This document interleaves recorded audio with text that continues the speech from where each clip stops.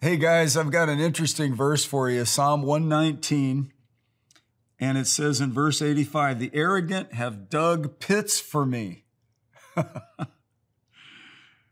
men who are not in accord with your law. The arrogant have dug pits for me, men who are not in accord with your law. This guy's saying life's not fair. There are some weird behaviors out there. And I think about the story of Daniel in chapter 6, and you should read it.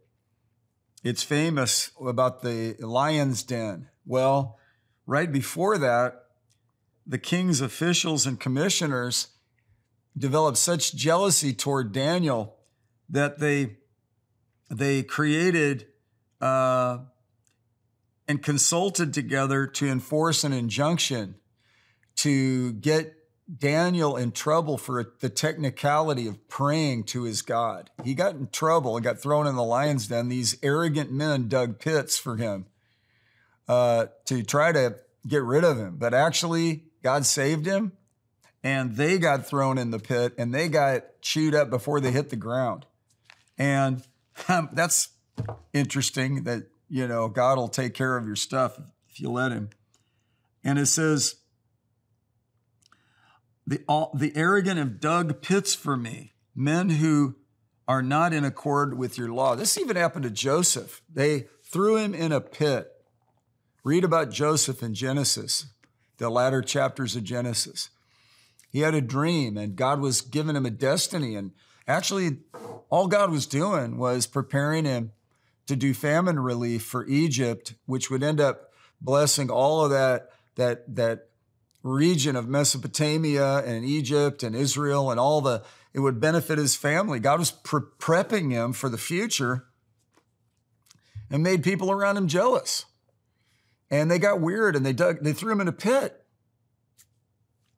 And I think about Psalm 40, verse 1. I waited patiently for the Lord, and he inclined to me and heard my cry. Aren't you glad for that? He's paying attention. He loves you. Yes, he does. He brought me up out of the pit of destruction and out of the miry clay. And he set my feet upon a rock, making my footsteps firm. That's a good verse.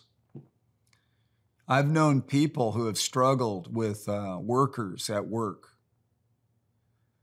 And I'll not give detail because it's private, but I watched God move on people's behalf over and over again.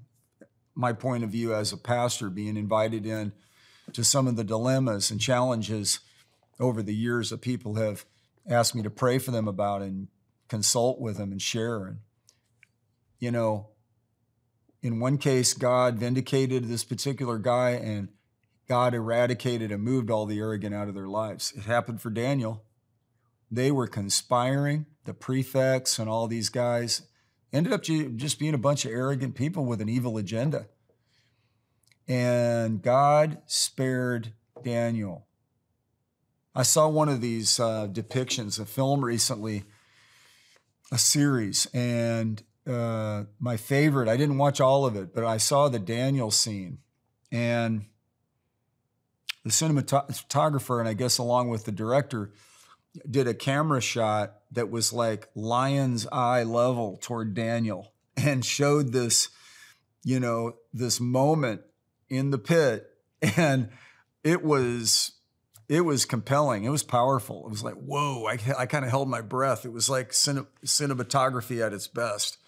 And it showed Daniel over there, like being stared down upon by the apex predator of the jungle, And yet God shut the mouths of the lions, sent angels to shut their mouths. And God turned things around. And man, how many times has God redeemed our lives from the pit? He is good at doing this. I think about Jonah in the pit of the belly of the fish. That's a pit. He got in there. In that case, if he were here to admit it, he got in there by his own bad choices. It was self-inflicted misery in that case. Daniel, no, it was persecution. Joseph, it wasn't fair, but God turned it around.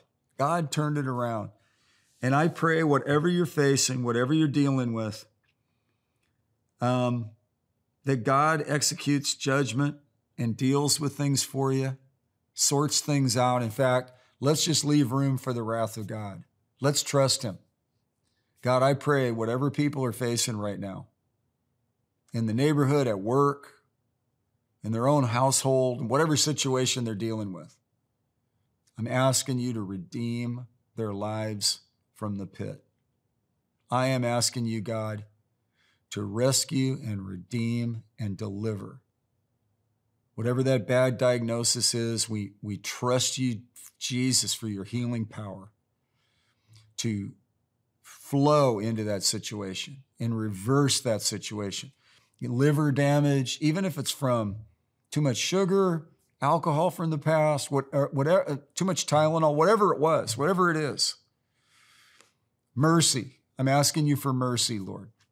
God, those of us who have been hurt and gotten bitter, God, please forgive us. Help us not to get bitter. Anybody dealing with depression, I pray they get out of depression, get out of the pit of depression and they don't want to be manic, so they don't want to go one extreme to the other. I get that. So I'm just asking you to bring a leveling to people, bring joy to people, bring strength to people, Lord, because you redeem our lives from the pit and you put a new song in our hearts, a song of praise to our God. Thank you. Thank you, Jesus, for seeing us through, for taking us into a new level, for preventing what the enemy has attempted to impose, reversing it, turning things around, restoring and healing and redeeming. In Jesus' name, amen.